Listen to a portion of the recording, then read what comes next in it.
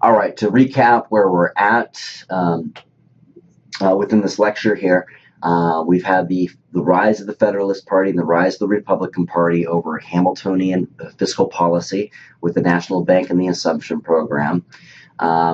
This is going to basically be a political contest between these two political parties going back and forth in various elections until we get to the era of good feeling. Now, the Federalist Party is definitely weakened early on with the Adams administration, with the XYZ affair, and the Alien Sedition Act. But it's still a main player in party politics until we get to about 1816, where we get into the so-called era of good feeling, which lasts up to 1824. And the reason for this is that the Democratic Republicans had a more seemly rhetoric. They weren't as harsh and as elitist in their rhetoric, and they adopted many of the Federalist ideas. They adopted the bank, the National Bank, the Second National Bank under Madison. They had adopted a protective tariff as Hamilton had put forward, the leader of the Federalist Party. And so by the time we get to 1816, the Federalist Party is history. Right, and so it's one party, the Democratic Republicans, until we get to the election after 1824, when Jackson is running for office, and he is going to find the Democratic Party mainly in about 1825, and by 1828, when we get to the election of Jackson, we are going to see this new party emerge called the Democratic Party. So in this learning objective 5, we're going to discuss the rise and the fall of the Whig Party and show how its downfall led to the creation of the modern-day Republican Party. So the controversies that revolved around Andrew Jackson stimulated the formation of the Second American Party system. So we're still in this kind of one-party system mainly. Even though we have the emergence of the new Democratic Party, it's still kind of an offshoot of the Democratic Republican Party. We're going to see this new party give rise in opposition to what was known as King Andrew Jackson right here. People that just did not like Andrew Jackson. So we'll begin to see that in 1832.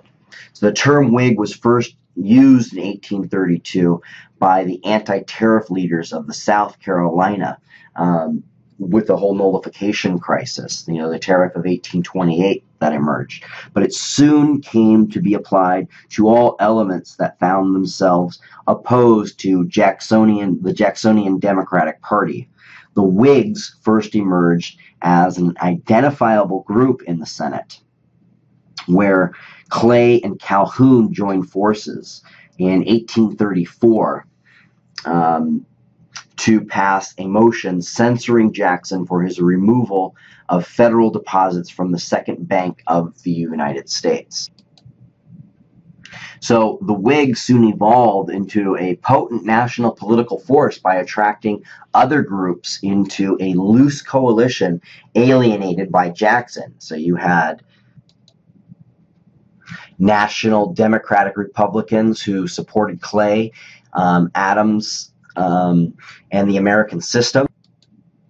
Southern planters and state rights folks, so people that were very angered by Jackson's stance on nullification, right? Opposing Calhoun, so Calhoun is able to attract a lot of people to oppose Jackson.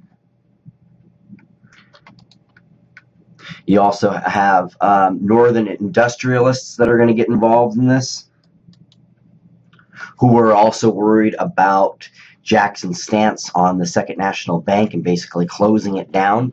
And so they basically all had one thing in common, despite all of their differences and different reasons for hating Andrew Jackson. They all viewed him as a tyrant, and he quickly got this nickname as King Andrew the First, right? And so this political cartoon right here becomes quite famous. The political beliefs of the Whigs was America is a classless society. There is, even though you have rich people, you have poor people, everybody has the ability to move up within the system. Elites should govern, since that is natural, as the Whigs would see it, and promoted industrialization and economic growth as the basis of their political vision. So the Southern Whigs, represented by Calhoun, argue that the Northern Whig ideal of equal opportunity contradicted the realities of slavery and of industrial society. Calhoun felt that Southern slave owners and Northern factory owners belonged to the same privileged class and faced the same threat from below. He therefore urged Northern factory capitalists to join a defensive alliance with the planters. As Calhoun saw it, social harmony was possible only with recognition, acceptance, and reinforcement of existing sharp distinctions of class. Whigs, he argued, ought to unite around a common defense of privilege and social order. The significance of the Whig Party was that it was a national party that represented the interests of both a large industrialists and planter aristocracy at once, and provided a means by which two economic groups could possibly work out differences. And so the true significance here is that this is going to create a party of national interest. The Whigs criticized Jackson and the Democrats for underestimating possibilities for upward mobility and for pitting the poor against the rich and for disrupting social harmony. And so although they argue that their class is the one that should be in charge, they're arguing that anybody could rise up to their class. And the thing that they didn't like about Jackson is in his political rhetoric, he was always talking about how the rich, the bankers, and the industrialists, and the financial marketeers have rigged the system against the common person. You hear this rhetoric today. The Whigs said that was unnecessarily antagonizing and detracted from national interests. So they attacked Jackson's strong presidency by warning against strong, highly individualistic executives. And so what Jackson had done in the eyes of the Whigs was he had put himself first and foremost in part as a name brand almost in the executive branch. As an alternative, the Whigs offered legislative rule and a program of governmental intervention in the economy. They wanted to see a more vigorous national government with Congress rather than the U.S. president exercising leadership. They attempted to turn Jackson's Republican rhetoric against him. They were able to do this against Jackson's successor, Martin Van Buren, a little bit more successful in the election of 1840, and we'll talk about that in a little bit later. The Whigs found, to their delight, that the panic of 1837 is going to give them kind of an in towards the White House. And the rapid industrialization that had taken place in the United States marked an impact on the Whigs' politics here. So the industrialization that had taken place had strengthened the commitment of the urban middle class and prosperous planters from the North to the values of the business elite, to the Whig Party, and to their economic programs of the American system. Again, the bank, protective tariffs, and an infrastructure provided by the federal government. With William Henry Harrison's presidential victory over Martin Van Buren in the election of 1840, the Whigs' political future looked very bright. So this guy right here is going to win the presidency of Van Buren. Let me bring that guy's picture up real quick so you see. So this guy right here, Martin Van Buren, becomes president after Jackson, and he's basically Jackson's predecessor. He's basically handpicked by Jackson, and the defeat of Martin Van Buren by William Henry Harrison in 1841, when he assumes the presidency, represents an end to Jacksonian politics. Right. So the Whigs, though, unfortunately lost their opportunity, their political opportunity here, when Harrison died of pneumonia in 1841.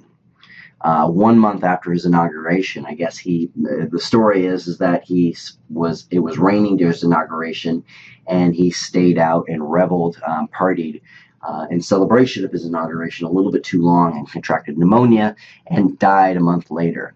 His successor was Vice President John Taylor, this guy right here, a Virginian who was not a true supporter of the American system, as we would find out. And sometimes this guy, John Tyler, is described as America's worst president of the United States history, right? And so let's take a look at why that might be the case. Tyler opposed the urban commercial interests in his own state and had become a Whig because of his disgust with Jackson's nationalism and his own enthusiasm for states' rights. And so he basically went against Jackson when Jackson opposed nullification. As president, Tyler's prime objective was to block the nationalizing economic program of his own party. He succeeded, vetoing 2 bills supported by Henry Clay to reestablish the national bank. He also blocked major protective tariffs. So he knocks out two of the legs of the American system right away, as when he assumes the presidency of the United States, unelected too. He's vice president, and he's taking charge in this way. Tyler limited Whig successes to repeal of the independent treasury in 1841 and a modest increase in tariffs in 1842. So as a result, the Whig Party broke with Tyler, and his cabinet resigned, with the exception of Secretary of State Daniel Webster. Tyler appointed Democrats to replace them, but kept Webster in the cabinet in order to maintain a tie with New England and to claim he had bipartisan support. And so the Whig Party is in disarray because they have this, what they perceive as a renegade, John Tyler, in the White House. So with this debacle, in 1844, James K. Polk, a Jacksonian Democrat from Tennessee, defeated the Whig candidate Henry Clay in the presidential election. So Henry Clay, who has been desiring the presidency for all of these years, is going to be defeated out by James K. Polk, mainly because it looks like the Whigs don't know what they're doing. They have this guy who's defeating all of the Whigs' legislation, Tyler in the presidency, and it just looks like an inept president. And this guy here is promising to go after Mexico and Great Britain to get the rest of the continental United States that we know of existence today, right? Texas and California, and the Puget Sound of Washington and Oregon, those territories as well. And so the issue of annexation of Texas and the extension of slavery into the Western territories in time proved a menace to the solidarity of the Whig Party. The stage was now set for the replacement of Clay's American system by the issue of free soil, which was keeping slavery out of the new territories as the central economic issue, which will be later adopted by the coming Republican Party. The new issue led to sectional disputes between the Southern Whigs, the Cotton Whigs, who were pro-slavery, as opposed to Northern Whigs, conscious Whigs, who opposed the expansion of slavery. And so these differences emerged when Taylor was president, And so you had conscious Whigs who opposed the extension of slavery. So they opposed Taylor because they thought he wanted to expand slavery westward, and he did.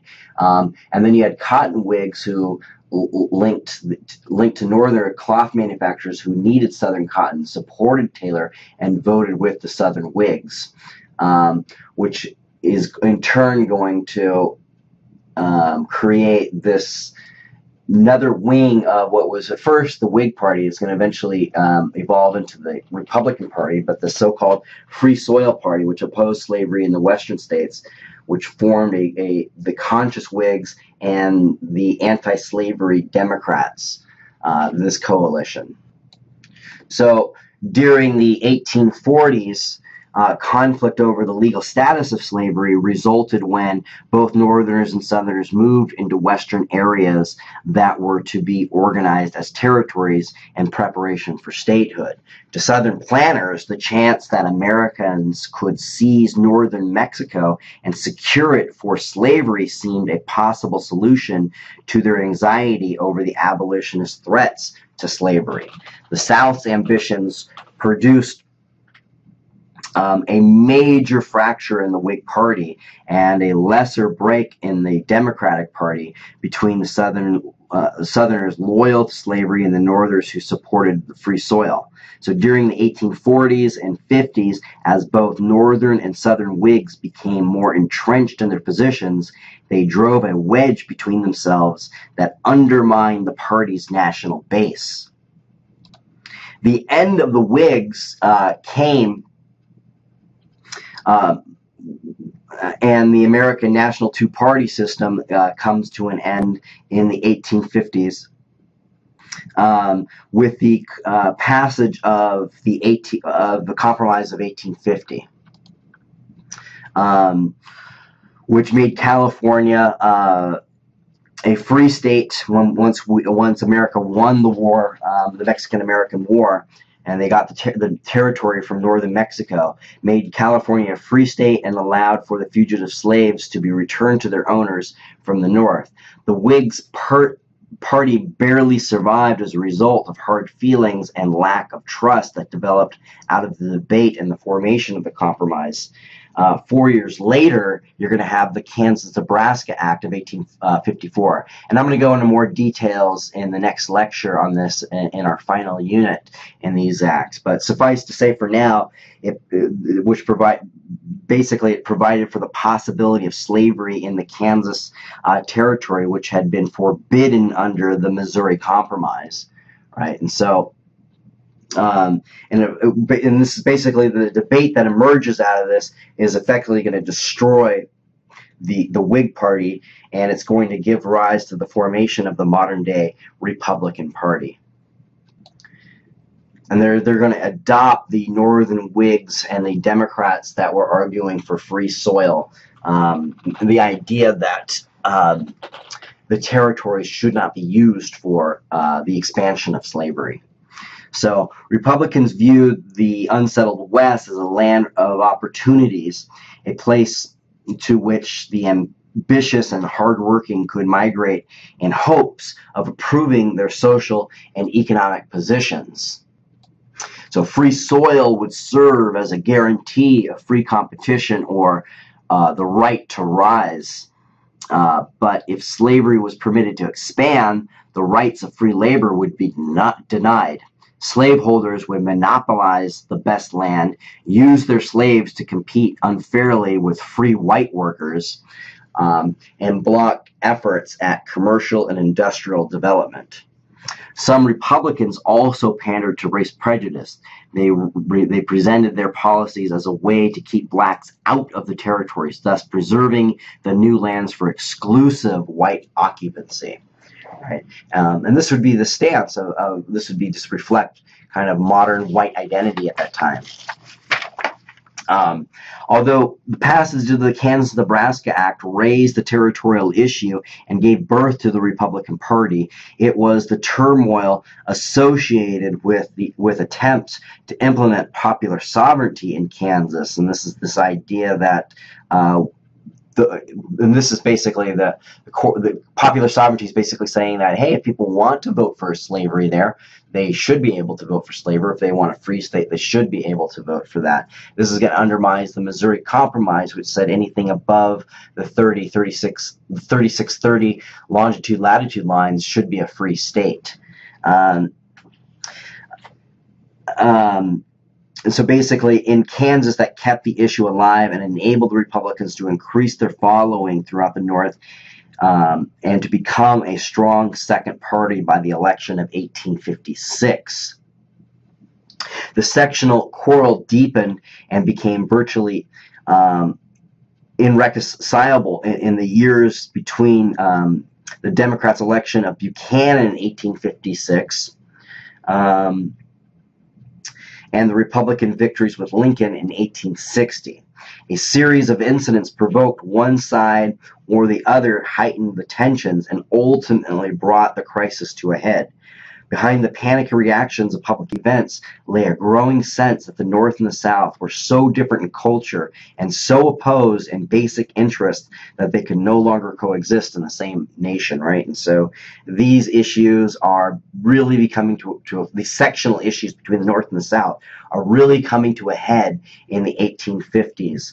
And when the Republican Party are able to capture the White House in 1860 with Lincoln's presidency, the South is not going to be able to reconcile the differences with the North anymore, and then we're going to see secession. It's going to lead to war. Now we're going to go into further detail in the next lecture, specifically how the Compromise of 1850, the Kansas-Nebraska Act of 1854, the rise of the abolitionist movement, the Mexican War itself, and the next lecture, how all of that contributes specifically to tensions over the issue of slavery between the North and the South. But this concludes the last learning objective for this lecture. So let me know if you have any questions. Talk to you later.